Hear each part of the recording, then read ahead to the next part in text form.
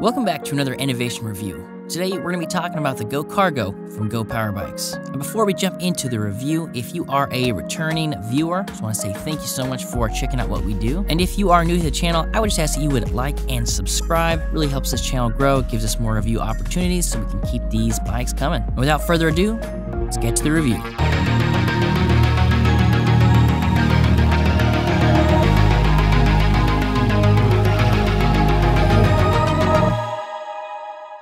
First, let's talk about the looks.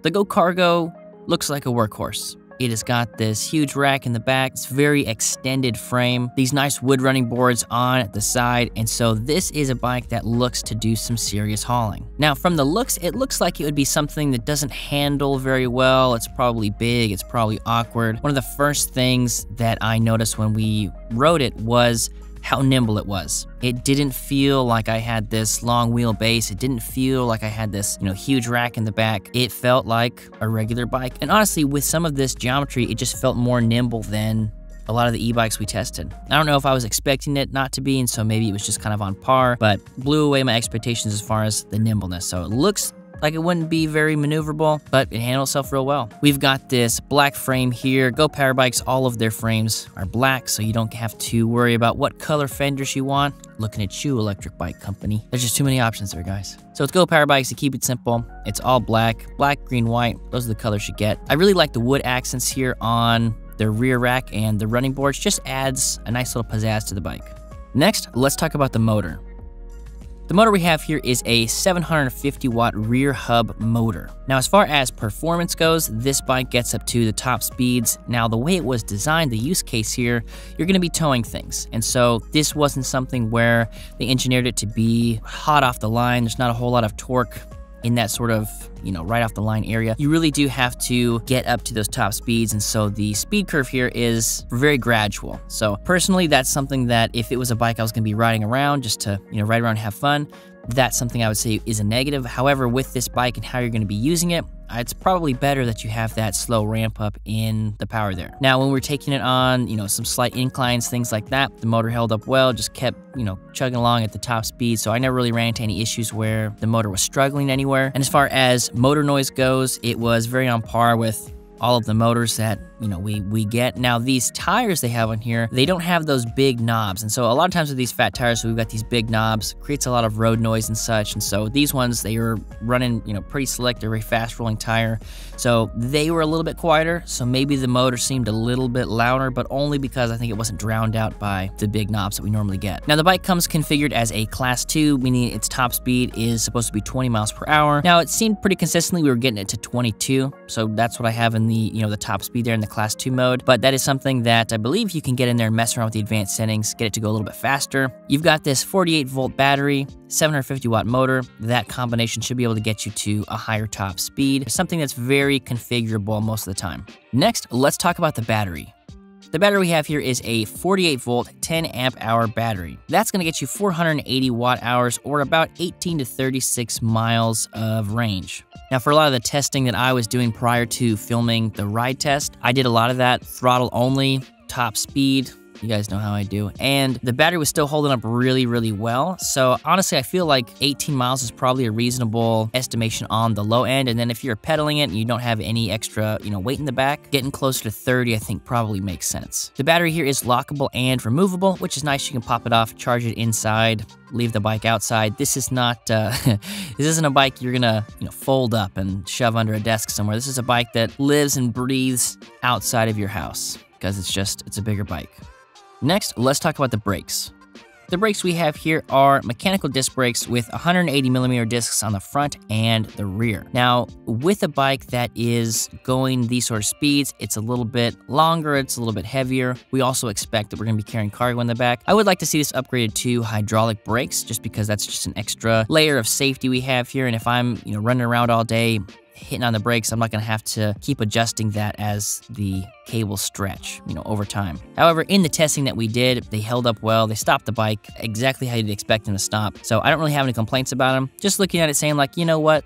With this bike, with this use case, hydraulic brakes would probably be a good upgrade to make. Now, even though they are mechanical, they do also have motor cutoff inhibitors, so if you are going and you go to put on the brakes, it is going to cut off the power to the motor, meaning that you're not fighting any extra power from the motor to brake the vehicle. As soon as you tap on those, it's going to cut the power to the motor. Next, let's talk about the gears. The GoCargo comes with a 7-speed Shimano SIS index shifter up here on the right-hand side. As you guys know, I am a big fan of the SIS index shifters. Super easy, super intuitive, so it was a welcome sight to see it up here on the handlebars in the GoCargo. And that shifter is connected back here to this Shimano Altus derailleur. Now, Shimano name brand is great to see on any of these bikes. It's much better than, an unbranded. We don't know where it came from. So the fact that it's Shimano, it is, the lower end of Shimano, but the fact that we have that name brand there is awesome. Next, let's talk about the extras. Now, this bike is chock full of extras, so this may end up being the longest part of the review. So we have got the fenders both on the front and the rear, which is excellent. You imagine you're going to be riding this thing around, city, urban, puddles, stuff like that. So keeping all that stuff off of you, off of the stuff you're carrying is excellent. We've also got a integrated front light up here in the front. And in order to use that, all you have to do is press and hold that top button on the control pad. That's going to turn the light on for you. We've also got an integrated tail light with brake integration, so that's excellent. With a lot of these bikes, kind of around this price point as well, you'll see brake lights where you got to go back and pop in some different batteries or turn it on, and it can be sort of a hassle. So the fact that it's way back there, but it's also integrated and it's got braking integration, which means that as we're pulling down these levers, the light's going to flash, letting people know you're coming to a stop if they're behind you. Now, one thing we normally don't mention when we're talking about extras on a bike are the kickstands. However, with this bike, they've got this big double center kickstand, and I found it to be perfectly suited for this bike. You can, set the bike down anywhere you want, even if it's unflat, because it sort of has this kickstand kind of out to the side. It kind of acts as a regular kickstand, so it can go, a ton of different degrees. I mean, I didn't go out and test, it's like, oh, at 30 degrees, the bike tips over.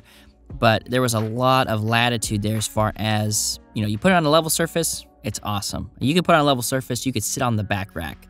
So that was super cool. So like I said, normally we don't mention it, but the kickstand here was really cool and well executed. Now the final extra, I know you guys have probably been waiting for me to talk about it, is the rear rack. So the rear rack itself is integrated into the frame, so you don't have to worry about going and tightening up any little small bolts here or there or the other. So that's excellent. That's going to give us a lot of longevity. It's going to give us a lot of strength, meaning we can carry more things here in the back. And on top of the rear rack, we've got this light wood, which matches the running boards here on the bottom, which I found to be super fun. Even when you're riding it, you can sit in the back, put your feet on those, kind of leaning forward, a little cafe racer style. And I was throttling around in the back, and that was kind of a fun experience. I'm sure it's not, recommended, but you can do it. I mean, I did it. So there's just tons of room back here. So you can get crazy with the amount of stuff I believe you could, throw back here. If you want to, stack some pizzas on there, you need to put a couple of boxes. Yeah, you can get pretty creative back here. You also have got a mounting point up here on the head tube in case you would like to mount a front basket or a front rack or any of those accessories.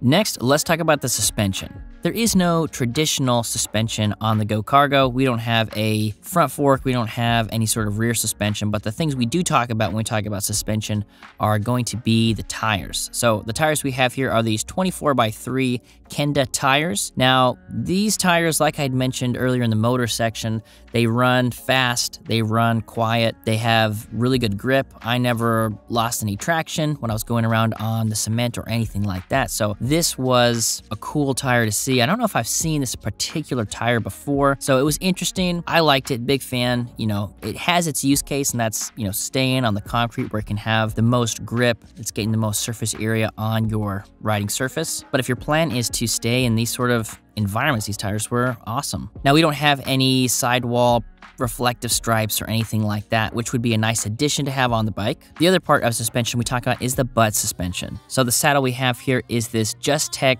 wide comfort saddle. It wasn't one of those saddles that's obnoxiously wide, but it's wider than, say, like a normal sort of like mid-sized saddle. I liked it, fit me well. Where the saddle was positioned, I thought was great for pedaling. Very comfortable. I could see myself being able to ride around in this all day long without any issues. Now with the saddle, as you guys know if you've watched any of our reviews before, it really is about matching up your sit bones to the particular saddle and where that's going to support your sit bones. And so for me, it was great. You know, for you, it might not be great, but the nice thing is that a saddle is something that is, you know, a $20 to $50 replacement to find something that's, you know, half decent that would support you a little bit better if this one isn't right for you. Next, let's talk about the controls. The controls here are super simple. We've seen them a million times. We have got an on-off switch here in the middle. We have got an up and down arrow to raise or lower our level of pedal assist. And once we've got the screen on, the readouts we're going to get are going to be our current speed, battery level, odometer, trip distance, if our lights are on or not. It's going to show us our level of pedal assist between 0 to 5, unless we go in there and change it to something different. It's also going to show us the watts that we're pulling. Now, most of the screens that we get like this, they either show watts or errors, and I've found that, you know, usually it's showing if there's like errors or something down there at the bottom. But the fact that we've got a watts readout here is excellent. It's going to help us keep track of the efficiency of the motor and see how much juice it's pulling at any particular time, letting us, you know, giving us some more feedback there as far as the performance. And over here on the right-hand side, we've got the twist throttle for throttling and twisting. Next, let's talk about who this bike might be for. According to the GoPowerBikes website, this is supposed to fit riders anywhere between 5'4" and 6'2".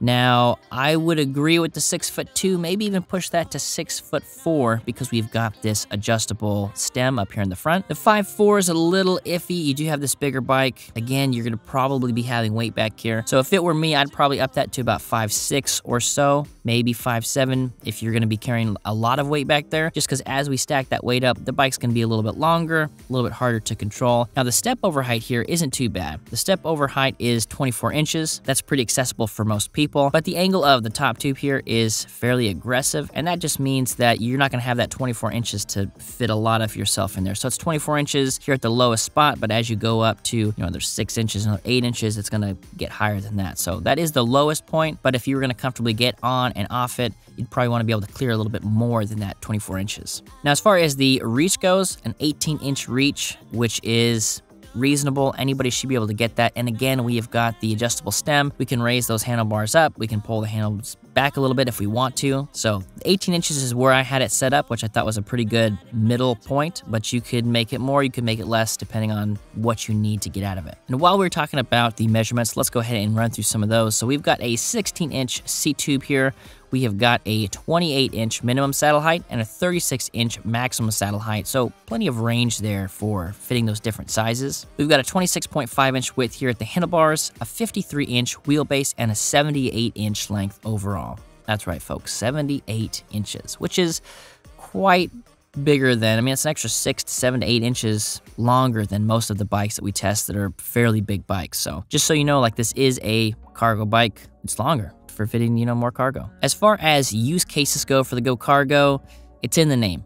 It's for cargo. Whether that's food delivery service, hauling around some other sort of stuff, you know, small human beings, whatever it might be, that's what this bike is designed for, and a lot of the things that they made here as far as the decisions go make sense with that being the use case. I think it would be a decent family bike, kind of veering off into that use case a little bit.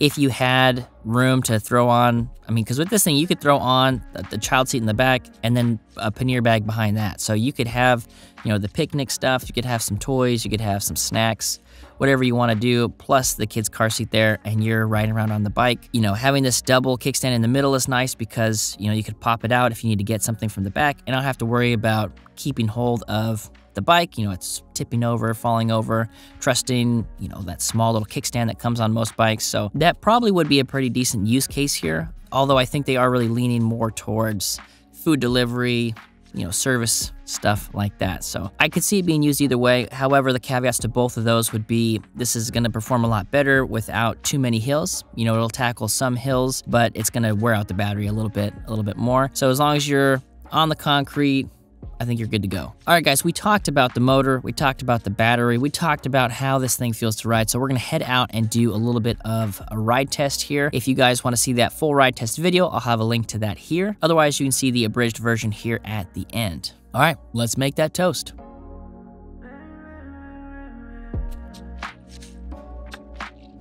So we're out here on the GoCargo. We're gonna be doing a little ride test on it. In case you're wondering why the video quality looks so much better than the last one, it's because our GoPro 8 died, and so now we get the brand new GoPro 10. So this is that GoPro 10 quality. But back to the bike. So let's go ahead and turn it on. Just hold down this middle button here. So let's go ahead and start out with the throttle. Now, you'll notice we're in pedal assist level 0. However, the throttle still works even when it's in pedal assist level 0. So normally I comment and say that that's kind of a safety feature when you put the pedal assist on, or when you put it on 0, you know, the throttle doesn't work. So with this one, you still have access to the throttle even though the pedal assist is off. Not really a huge deal, and that might be something we can go and change in the advanced settings somewhere. We're just cruising around hitting that 21, 22 miles per hour. So throttle works, you're just cruising around, super nice and, you know, easy. Let's go ahead and put on the brakes here. Now the braking right out of the box was excellent. We do have these mechanical disc brakes instead of having hydraulics. Now since this is a cargo bike and you should be having a little bit more weight on here, it would probably make sense in my opinion to upgrade to hydraulic brakes, but the mechanical ones they do just fine. So let's go ahead and test this out. We'll do pedal assist level 1 and just do some pedaling. Now you get about half a rotation, 3/4, sometimes 1 rotation before the pedal assist kicks in. Now normally I would comment on saying, oh, you know, it feels a little slow. However, going back to what this bike is designed for, you're going to be carrying things in the back, whether that's, you know, people, small people, or food, things like that. So not having all that get up and go and torque makes a lot of sense that they designed that bike this way. So sort of something to look at if you're looking for something that's, you know, torquey and you want to really do some speeding and stuff like that. That's not really what this bike is for, and there's plenty of other options out there for you. So we'll go ahead and put it in pedal assist level 2. That's going to take us to about the 11-mile mark, and we'll do pedal assist level 3. Gets us to that 14, 15 or so. We'll go down this little hill, picking up some speed. Oh goodness, I have like 5 gnats in my eye. Oh my goodness, that was like a wall of bugs. Huh. Okay, I think they're all out. Well, there's bugs out here, ladies and gentlemen. If you guys were curious about that, there's some bugs. Let's go ahead and do pedal assist level 4. Takes us about that 18 miles per hour, and pedal assist level 5. I'm gonna wait till we pop on the other side over here, and then we will do some more running. All right, pedal assist level 5. Let's go ahead and pull some watts here. We're at 850. 700, about, it's kind of jumping around 450-ish, 300, nice easy pace, hitting that 21 miles per hour. Now this particular bike comes in a class 2 configuration. However, I do believe that you could configure it to class 3. I'd have to, again, similar to the throttle situation, I'd have to jump into the advanced settings and see if we can mess around with that. But this is a fairly common display, and so normally you'll just hold the up and down arrows. You get into the positions menu, and that's where you can really do some damage. And fairly long, not something you're going to be sticking in the back of an SUV. You could probably get away with the truck. If you had a bigger truck, you kind of angle a little bit in there. But for the most part, this thing just cruises. Now we do get a little bit of, you see a little bit of that wobble action there, and that's just because most of the weight is in the back. So if you lean forward, you're going to get a little bit less of that. But when you're in the back, there's just not quite as much weight on the handlebars. But you can ride it no-handed if you had to, so that is nice.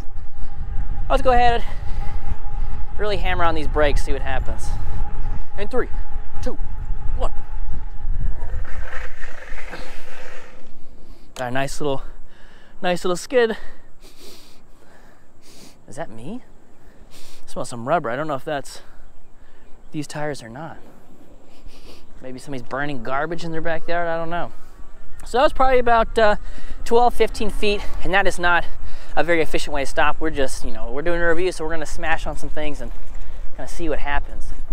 One thing I was surprised about when I was riding this bike was the nimbleness of it. Because you look at it, it's longer, it's got this big, rack in the back, where back racks, that's where they go. And this thing really does have some agility to it. I mean, that feels super comfortable, just kicking in, keeping that weight over the bottom bracket. You're really able to, yeah, it feels a lot more nimble than it looks. That was one of my first impressions. Was I was like, okay, you can do some stuff on this bike. And that is going to do it for our full review of the GoCargo from GoPowerBikes. If you guys want to know more about them, I'll have a link to their website down below. If you guys have any questions about this, or there wasn't something we covered here in the specs, which are also down below, please let me know down in the comments. I love talking to you guys, and we'll catch you on the next one.